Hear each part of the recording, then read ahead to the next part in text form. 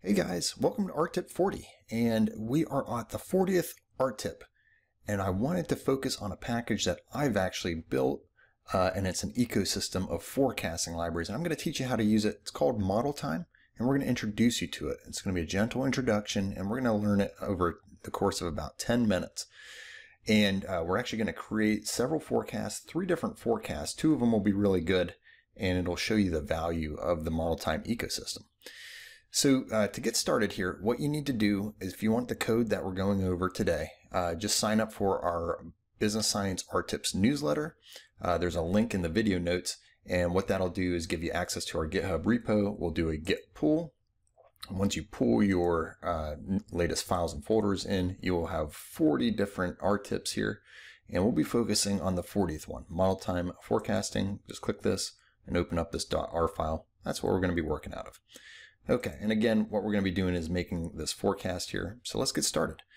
First thing I'm going to do is load in the libraries. So I'm going to do Control and Enter, and what this does is it loads in Modeltime and the Tidymodels, which these two work together for modeling time series in R using the latest tools and techniques in machine learning.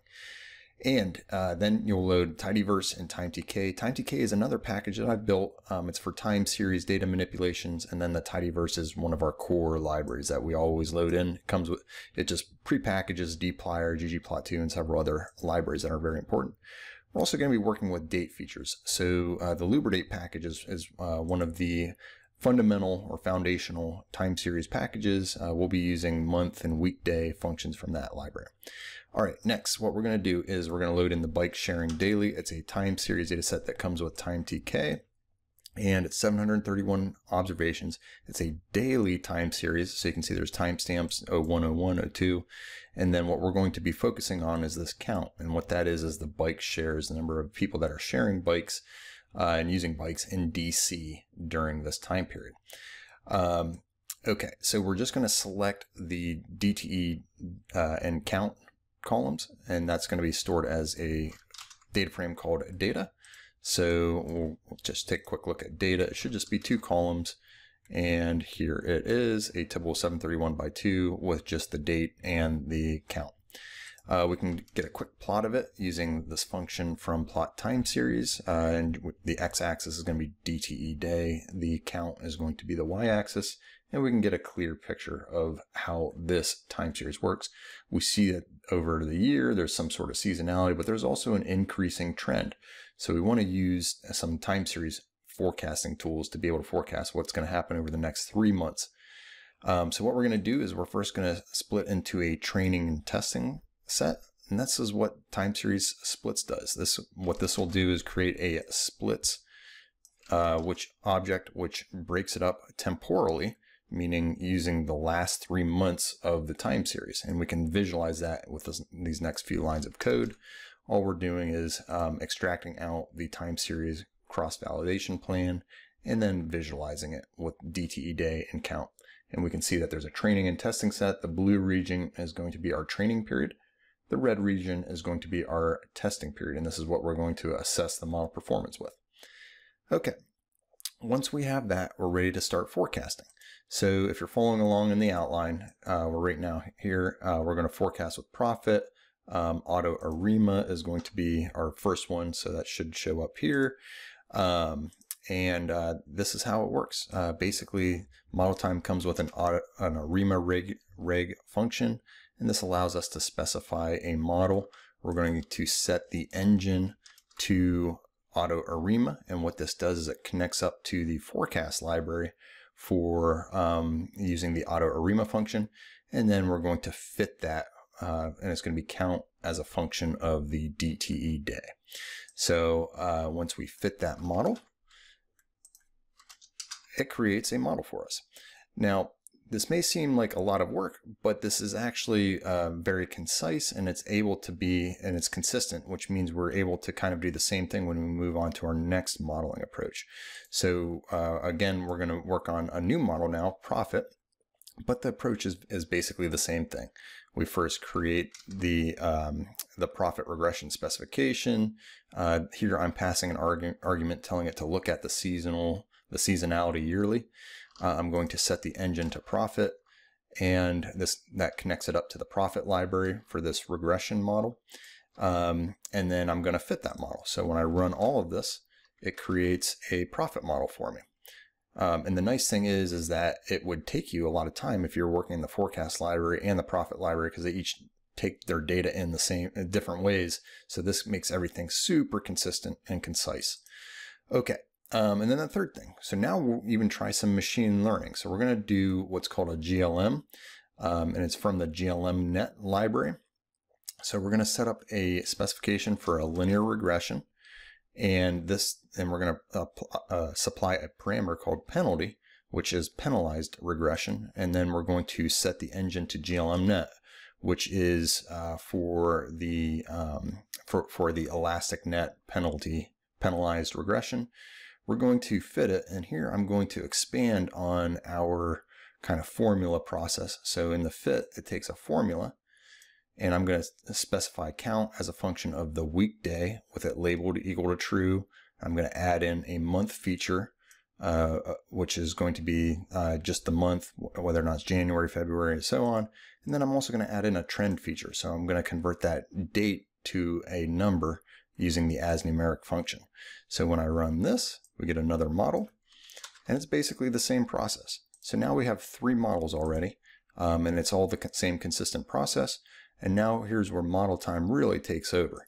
So now we can start to first organize. So we're going to create a model time table, and we just use the model time table function. So if I run this, Control Enter, we now have a model table which stores each of our 3 different models here, and it also gives them a description and an ID feature. So it's just basically for organizing all 3 of our models. We're then going to calibrate them. So what calibration does is it assesses the residuals on the testing set. So you see here we have the testing set. So you're going to see 2 new columns that get added to our model time table. We have a tibble here of 90 by 4, and this is calibration data. So it's basically looking at that test data set, which is this red region here, which is, if we see here, it's 90 observations. So we're actually storing the residuals in here, and it's calculating the actual versus the prediction and just storing those for each of our models. And this is what allows us to then move on and collect the accuracy. So we can very quickly get the model time accuracy, and these are different measures of accuracy here. So mean absolute error is a very popular one. We can see ARIMA is performing the worst. Profit looks like it's performing the best, and GLMNet's performing right around where profit's at. We can see that from an R-squared, which measures variability, that it looks like profit is doing one of the best. So profit it looks like it's going to be a pretty strong model in this instance. Okay. Next, what we're going to do is visualize, and this is always a good idea. So we can use another function called model time forecast, and we're going to provide the testing splits, and then we're also going to use the actual data to overlay or to underlay. And I'll show you what this does. When we take the output of model time forecast and run it through plot model time forecast, we get an interactive plot, and we can more visually be able to see what's going on with the specific models. So we can see here that ARIMA doesn't look like it's doing very well. It's getting the overall trend, but it's not picking up the seasonality, the yearly seasonality. Conversely, the profit and GLMNet both seem to be getting the yearly seasonality correct.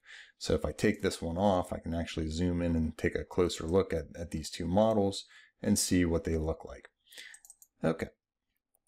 All right, the next thing that we can do is, now that we understand a little bit more about our models, we can now forecast the future. So we can take that same calibration data, and the only major difference here is we're refitting. So when we refit, that actually retrains all 3 of these models on the full data set. So before they were just trained on the training portion, which ends here. Now we're going to train it on the full data set, and then we're going to forecast it for the next 3 months. So we do that. And then we can plot our model time forecast. And here's the final forecast. Again, we're going to take off the ARIMA model because that one didn't do so hot. And this is what the profit and GLMNet both look like. Okay. And in under 10 minutes, we have just successfully given you your first introduction to model time. There's a lot more to it. So if you're interested in learning more, these models specifically, there's a lot of room for improvement. There's things that we can do. So there's feature engineering with the recipes library. This is a big area where we can begin to add in things like lags, things like additional trend features, Fourier series, and more in the recipes library. I teach that in my time series 203 course, and I'll talk more about that here in a second. There's also machine learning algorithms. So we've got more algorithms that we can use than just what we've showcased here. We've showcased auto ARIMA profit in the GLM, but there's things like XGBoost, there's things like random forest, there's even more specialized models like GLMNET. So this model time ecosystem is a growing ecosystem, and you can imagine that we're adding more and more sophistication to it. Two libraries I want to point you to, Modeltime H2O and GLMNET. So I teach all of these in my high performance time series course. If you're interested in that, I have a link here and it's also in the chat. Definitely check those out.